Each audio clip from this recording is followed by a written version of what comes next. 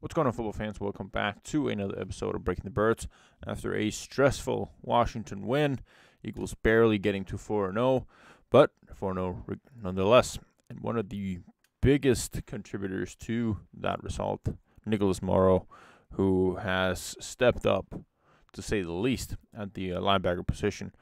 Got to go through his game right here. The first play we got going, he's lined up right here in a 10 technique, so right off the left of the center here. He's going to read this flow excellently here, going to the left, plug up the inside, and get the tackle for basically no gain right there. All right, next up, we're going to see a little bit of him in coverage. We're going to see actually quite a bit of him in coverage right here. What I really like about this play here to begin with, he's going to be getting on the trigger on Sam Howell. He's lined up right here. Look at how he's continuously reading what's coming in front of him.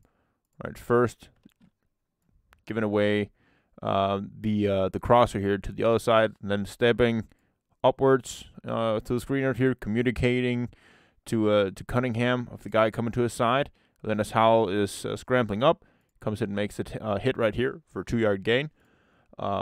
Really something he did well here in this game was adjusting or determining when it was relevant for him to trigger on the scramble and when it was relevant to stay in coverage. Next up right here, 30 technique across from the guard, another running play. This time we got double pullers coming to our right side of the screen. So you got the two pullers coming from the left here, tight end and right tackle. He's going to shoot in really nice here. Meet that tight end that's coming across, plug up the gap, plug up the middle, nowhere to go whatsoever. Coming on the blitz here, right here with Zach Cunningham. He's going to take on the center initially. Zach is going to be taking over the running back. Really good job here of Zach Cunningham of shoving away the center and taking on the engage of the running back. That's going to free up Nicholas Morrow to clean up here with the sack afterwards. Really good stuff. All right, we got him again here in blitz. This time not as schemed up for him. He's going to come in right here. Be going one-on-one against Logan Thomas, who coming up there to block him. Good contact. Rip underneath it. Get some pressure in the face of Sam Howell with the rest of the offense, the rest of the defensive line. Cause an errant pass that goes way too far down the field, not getting completed. All right, next here we got him in coverage. A little bit more of a strict coverage snap for him here. Line up at the line of scrimmage. Really good job here. We saw that just before where they got the sack. Now we got both Zach Cunningham and Nicholas Morrow lined up at the line of scrimmage here to kind of confuse Howell. And his drop into coverage here is really, really good. He's taking away that final third receiver that is breaking to the inside here. Carries that outside. Good job out here. I think it's Bradbury carrying this guy coming inside. And the only one who doesn't do shit on this play is Darius Slay. If Slay had just covered just half as well as Nicholas Morrow, look how he stays right with the receiver going out. If Slay had just been decent on this rep, they wouldn't have gotten 30 yards easily down the field.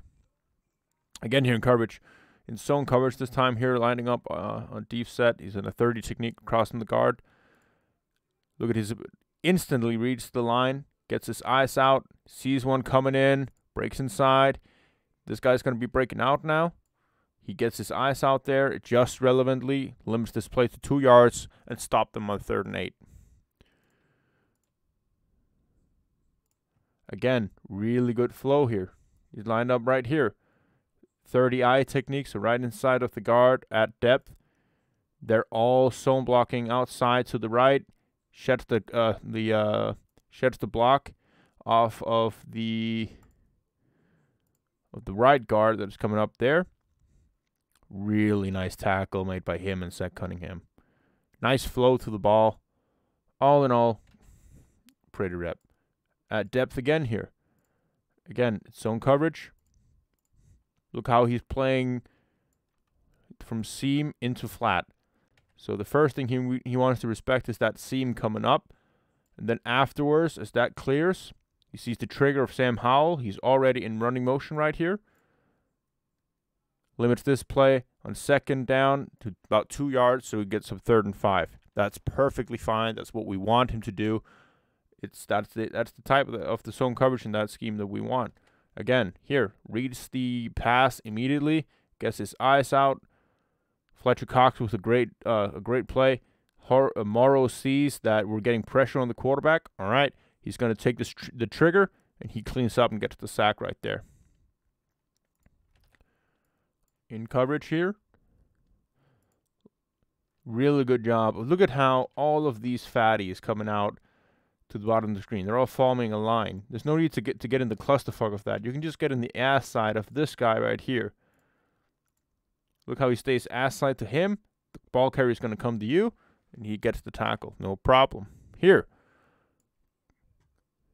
Got him in a 40 technique right across from the tackle. Good delayed blitz. Running back doesn't see him. He comes in, really good speed, triggers and gets the sack. So, all in all, really good game again from Nicholas Morrow in coverage, as a blitzer, and in run defense. You can't really ask for more.